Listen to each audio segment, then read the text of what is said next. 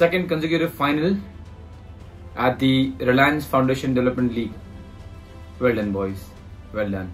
I want to congratulate the organizers for doing a great job. I got a glimpse of some of the matches and it was outstanding. What a platform for the young boys to develop, number one, for a few of the others who do not get enough chance in I-League or the ISL in the main team to come over here and keep playing games. We all know, no matter how much you train, playing matches are vital for the development of a player. So on that front, the organization and everyone involved with the league, well done. Congratulations, keep up the good work.